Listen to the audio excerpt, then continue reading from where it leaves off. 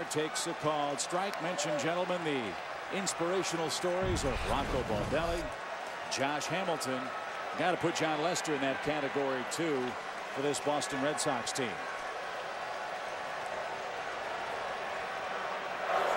Diagnosed with lymphoma and knocked out for baseball season, and he came back, and the Red Sox were very, very careful in making sure he wasn't overexerting himself. And he told Terry Francona, hey, I'm fine, don't worry about me. And Francona called up Lester's parents and said, your son's not going to be too happy with us, but we're going to put a rein on him. And in retrospect, when Lester really got to the point where he was ready to compete again in a major league level, he thanked the way that Terry Francona and John Farrell utilized him so carefully and made sure that they didn't overextend him. And then coming from the chemotherapy, when he came back, his body has changed. If you look at John 2 or 3 years ago in a Red Sox uniform, he's very thin, but they let him mature his body physically, and that's why he's throwing the ball probably 4 or 5 miles an hour more. High fly ball down the left field line. That's trouble. That ball is off the base of the wall. Ibar hustling for two. He just missed a homer. Instead, he's in scoring position with nobody out.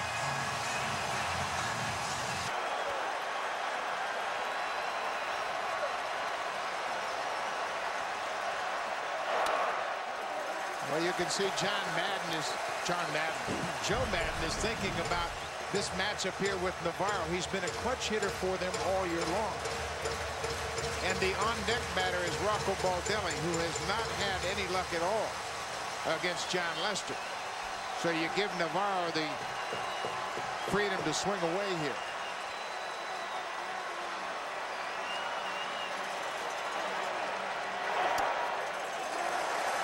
Well, he's only sacrificed 3 times during the regular season, so it's not something they do a lot of. Navarro's proved so much with runners in scoring position. That's why he's allowed to swing the bat. 214 last year, 314 this year. And no sacrifices for the Rays in this ALCS. Baldelli waits next. 1-1 game, 2-0 count.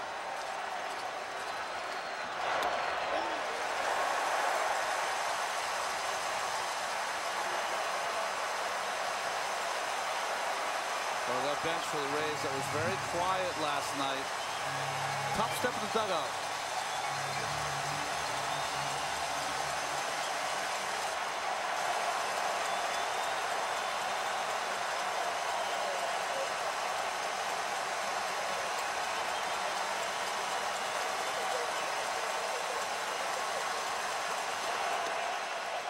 Three balls and a strike.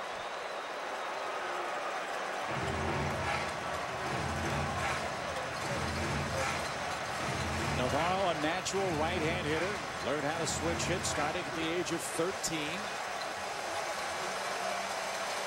Has to find a way to move Ibar up 90 feet.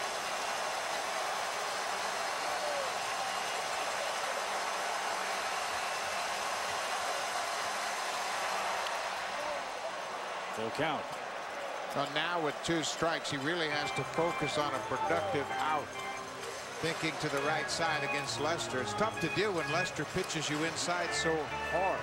But with a defense relatively straight away on the infield. Right now you want to make sure at a minimum you advance Ibar from second to third.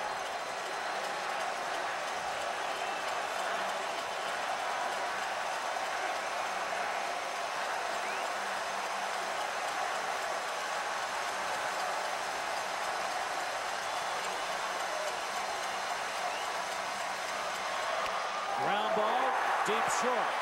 Cora surrounds, has no play. Infield hit.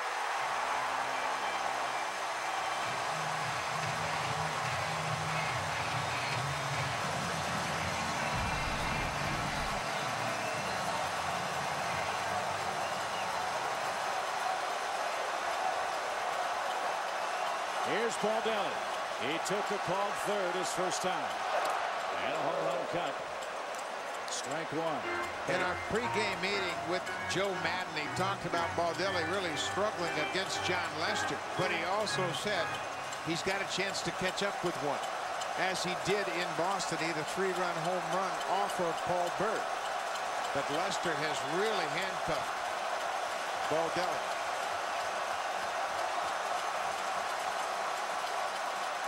Swing and a towering fly ball down the left field line. But it's a loud strike, too. Well, it's a 3-run home run from Baldelli off Paul Bird. Little slider in the middle of the plate. Joe Madden has even said that he's starting him against left-hander Lester, but a lot of times he takes better at-bats against right-handed pitching. Well, he didn't get to the big leagues this year until August 26. He's got a lot of rust.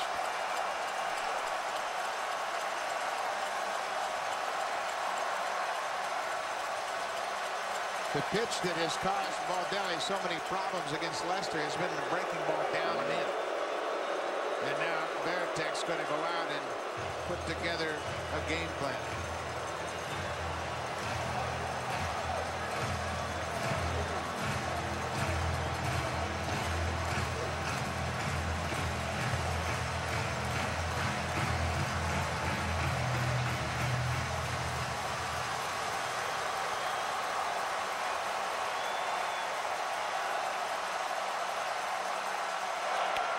Base hit left field.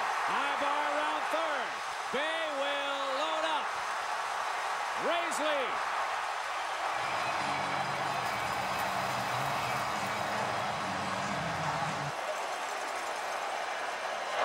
And no sign of the bunt. Now, you don't bunt in this situation because Bartlett's so good against left-handed pitching.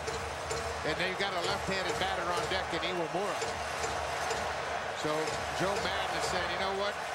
Jason, I got a lot of confidence in your ability, especially inside. He's very quick inside, and he's a good hitter to face John Lester in this situation. And it's not part of Joe Madden's Tampa Bay's game plan. Only 23 sack bunts. That is last in the American League.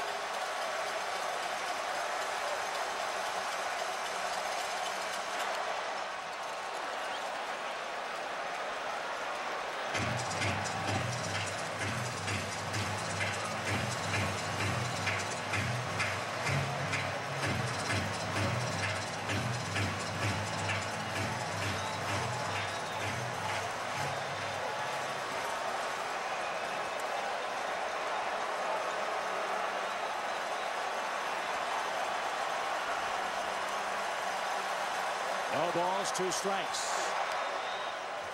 And that's off the face of the Boston dugout. How quickly momentum has shifted. Lester retired the first 9 men in this game. Leadoff man reached in the 4th, a run scored. Leadoff man has reached in this 5th, 1 run has scored.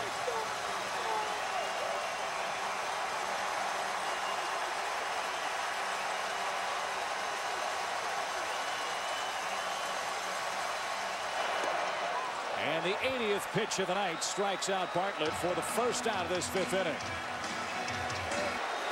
Iwamura recorded the first Rays hit of this game.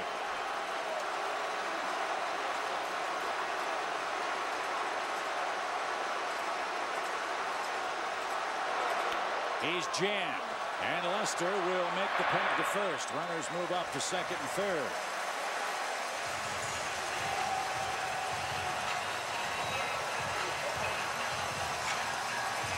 This is where this lineup is very, very difficult for Terry Francona. He's studying the matchups. Joe Madden has his lineup perfectly situated. Lefty, righty, power. There's a lot of balance here with the base open. You wonder if Francona will put Upton on. He's been so good against Boston. You got a base open, put him on. But then again, Pena has good numbers against Lester. It's really a rock and a hard place here.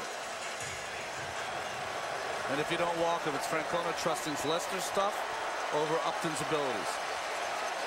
He's got a lot of confidence in Lester to make a big pitch here. He's back to the windup with 2 outs. And a drive down the left field line, but well fouled.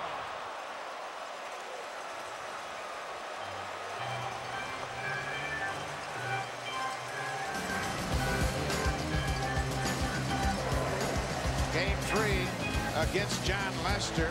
A.J. Upton got a high fastball, hit it over the green monster seats. They are keeping the ball down. They're throwing him a steady diet of breaking pitches. That was a 3-run homer. He'd love another one here. And that's fisted to short. Cora's got it. And Lester gives up hits to the first 3 men he faces in the 5th inning and nothing else. But the Rays lead in pivotal Game 7. 2-1 is your score in St. Pete.